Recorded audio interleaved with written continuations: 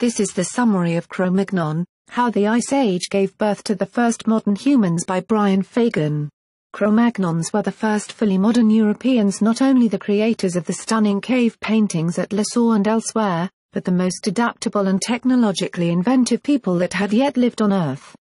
The prolonged encounter between the Cro-Magnons and the archaic Neanderthals and between 45,000 and 30,000 years ago was one of the defining moments of history.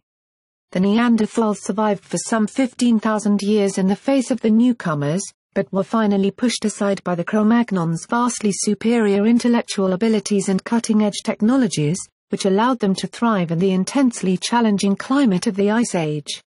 What do we know about this remarkable takeover?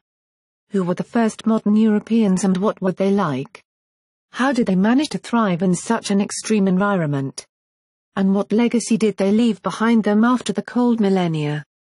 The age of the Cro-Magnons lasted some 30,000 years longer than all of recorded history. Cro-Magnon is the story of a little-known, yet seminal, chapter of human experience. For more history books and book reviews visit www.historybookmix.com.